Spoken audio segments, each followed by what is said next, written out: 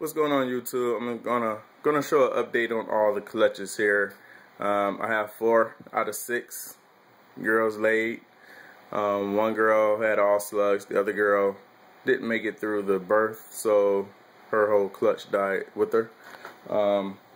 But we still have 4 clutches.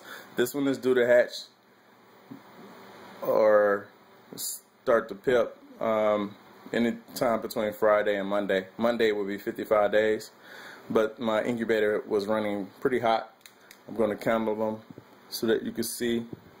I don't know if we're going to be able to see too much. Oh yeah, you can see a lot there.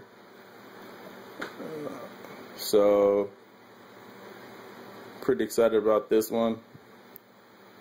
You can see the snake right there on the side.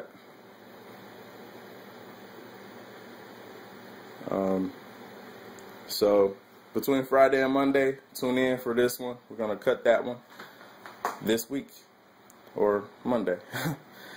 This was the last clutch laid. All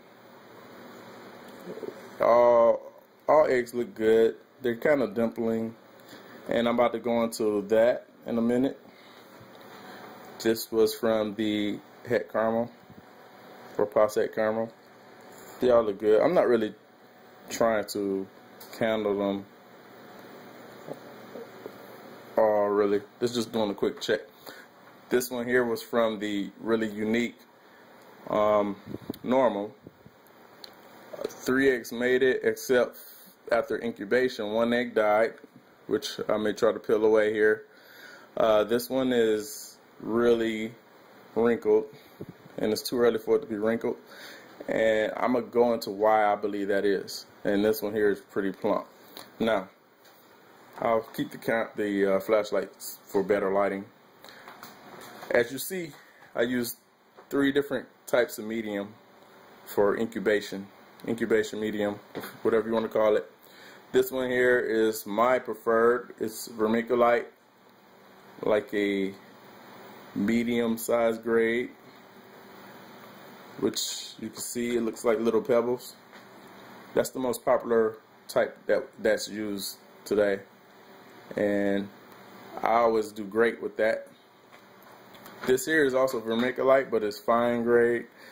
It's not my choice.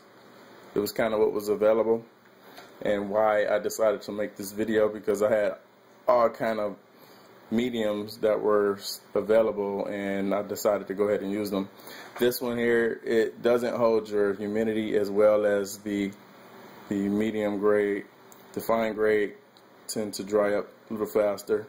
There's not areas and creases in between each, I'll use the word pebble, that can kind of hold the water. There's less water being held there. It's still, all of these are 1-to-1 ratio, but this dries up a little bit faster because there's nowhere to water to grow, and to not grow, but to kind of sit. So I put water in here a couple times. This one is hatch right, and I use the 1-to-1 ratio with water, and I see that hatch right actually is working out well for me based on that ratio. Some people have used it with no water because the directions are misleading. They actually say don't use water, and I don't know why they would say that. Luckily enough, I tried that with my gecko eggs last summer or last year, and they all shriveled up, so I knew not to do that. 1-to-1 ratio, then it works beautifully, as you see. This is a mixture of hatch right and the fine grade vermiculite. Don't like it. Won't use it again. I actually put more fine grade vermiculite to bring up the moisture. I wet it down, and these eggs were connected. It seemed like this egg was pulling the moisture from these other 2, and that could be possible.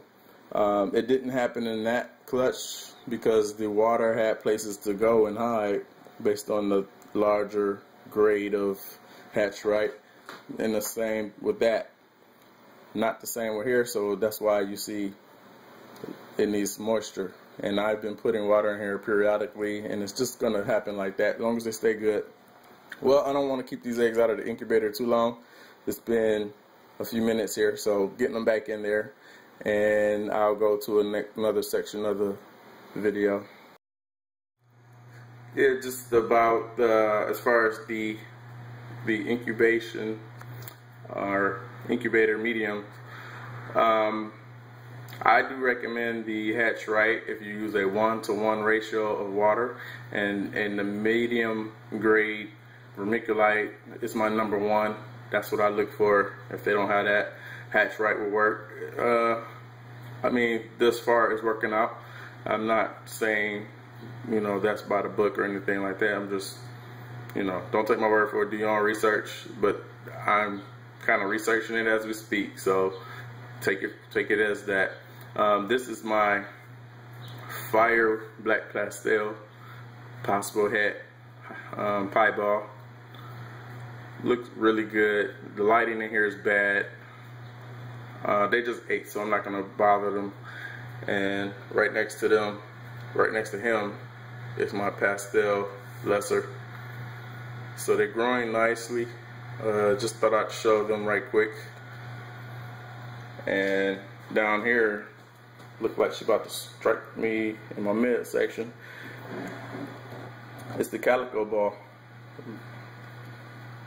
Little white Calico. You can see the flaking kind of coming in better as she grows. But she's a mouse eater, so she's been growing slow. She should be a lot larger than this. She just became a mouse eater on me. So I'm not gonna be mad at her for that. I'm just gonna try to pump some ice into her, and occasionally try to switch her back to rats when I get a chance. I've tried several times and she just ignores them or runs away. And they're small as the mice. I get the rat pups that are small as the large mice that she'll eat. It doesn't matter. Maybe I'll just kind of get them grouped together so they can kind of smell like each other and see what happened there. But anyway, that's a quick update. Hope the medium conversations was a help. I'm in the middle of cleaning, so let me get back to it. Happy 4th of July, and y'all take it easy.